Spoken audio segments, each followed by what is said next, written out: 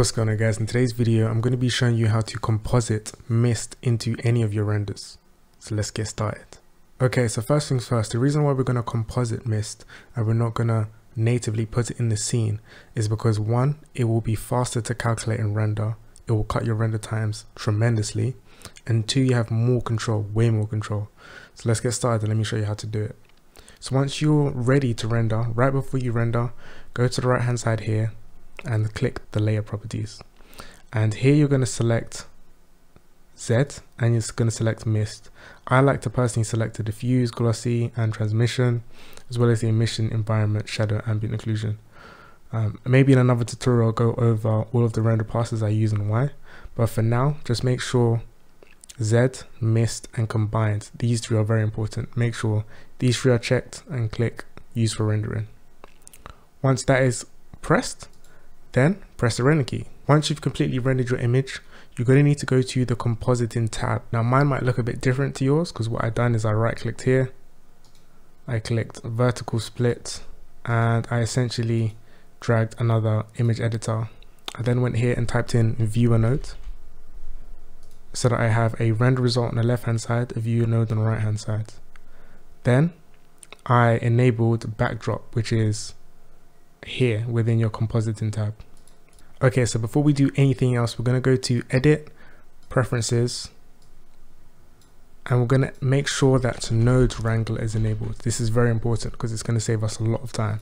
So enable node Wrangler, the node Wrangler add-on, save the preferences and close. Now if you control shift and click onto this render layers, if you keep clicking you can see each and every individual render path that you selected earlier. Now this is important because every individual element you see here, we have the control to manipulate, but all we're going to need is depth and mist, and as you can see, you're not really seeing anything when you click these passes. What we're now going to need to do is click Shift A and search for normalize.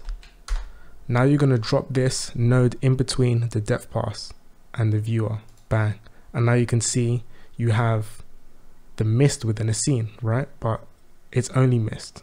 Now you could actually image, save as, and save this out as a JPEG and have this as a standalone image, or you can composite it in to the original image, which is what we're going to do here.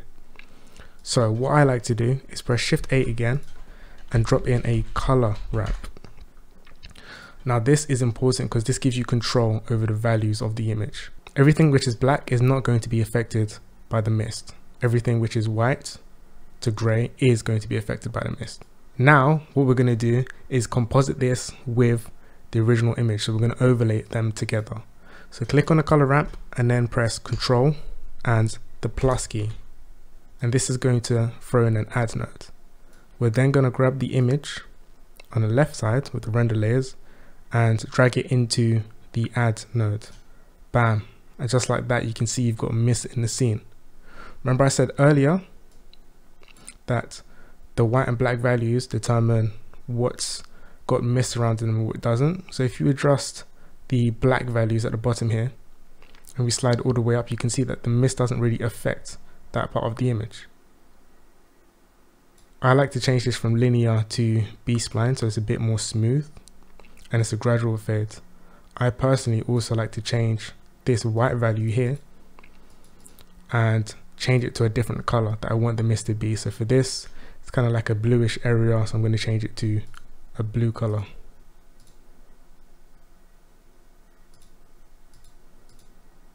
And I'm going to drag this back down so there's more mist.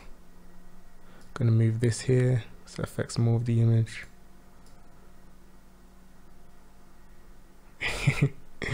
And I think that's kind of cool. Again, you can adjust it and change it towards your taste, but that's the quick way of how to get mist into your scene. And again, it saves off loads of time. You can start the original image here, but you could also have a composited mist pass, and you don't even have to do this in Blender. You can do this in After Effects if you want, or DaVinci Resolve, Fusion. You can do it in there, or Nuke, whichever is the best compositor for you.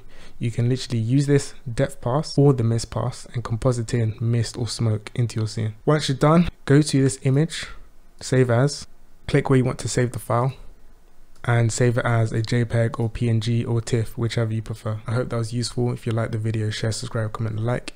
If you want me to make more videos about different render passes, why they're used, why I use them, why I use some, why I don't, then let me know in the comments below and I'll make that video for you. Peace.